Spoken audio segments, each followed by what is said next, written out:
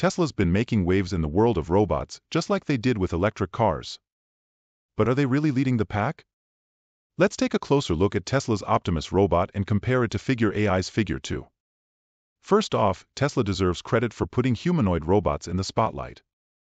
Before they came along, most people didn't take these robots seriously.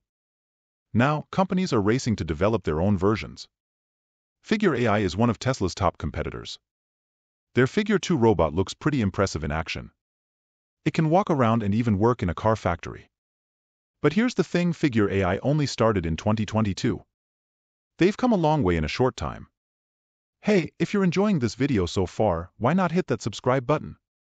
You won't want to miss what's coming up next. Now, let's get into the nitty-gritty. Both robots have similar specs when it comes to cameras, batteries, and size. They can each work for about 5 hours on a single charge. But with clever charging during breaks, they might be able to put in a full 20-hour workday. One area where Figure 2 might have an edge is in speech recognition. Thanks to their partnership with OpenAI, Figure 2 can already take voice commands. Tesla's Optimus isn't quite there yet, but they're working on it.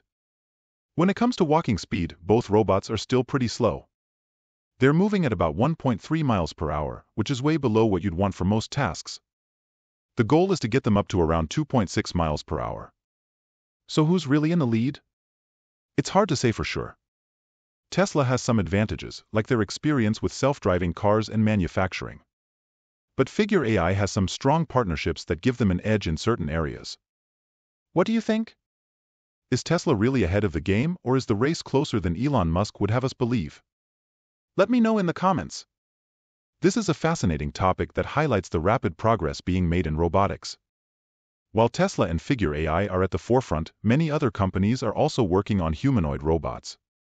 The competition is driving innovation and could lead to robots becoming a common sight in workplaces and homes sooner than we might expect. However, there are still many challenges to overcome, including improving dexterity, speed, and autonomy. It will be exciting to see how this field develops in the coming years.